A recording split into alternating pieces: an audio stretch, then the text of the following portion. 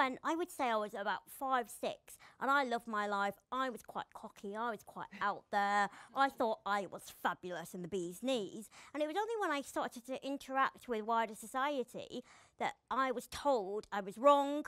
I was, you know, not supposed to be loved. At what point did this happen? When did you notice as a child, I am different, like these kids are saying things to me that are not positive, and it makes you feel uncomfortable? I would say I went to infant school, and my infant school, I was definitely the only disabled one in the school. But were they accepting? Do you know, they were, and this is quite telling of society as a whole.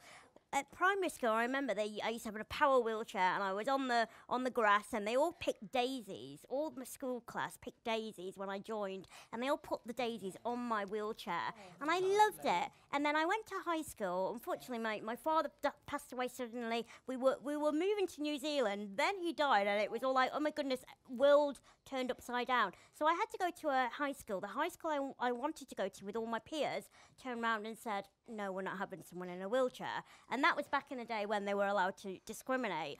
So I went to a completely different high school. I knew nobody. What was this, late 80s? Yeah, early 90s.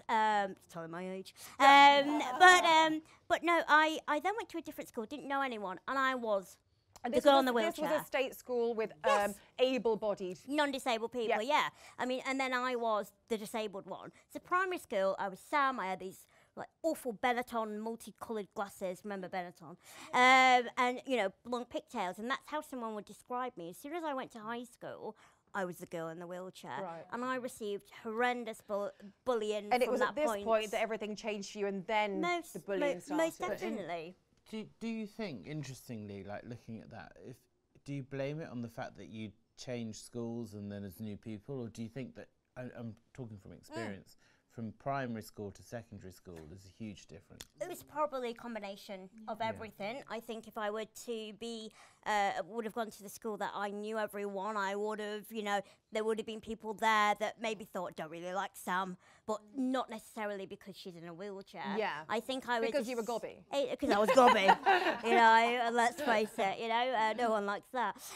But no, I definitely feel as though the bullying started to intensify, and that manifested in me kind of being sick. I was always sick and having a condition with brittle bones. So I've, you know, broken about 200 bones in my life. Yep. I'd be like, oh mummy, I think I've cracked a rib today, you know. Yep. So I was off, and that definitely impacted my studies, you know, of course, completely.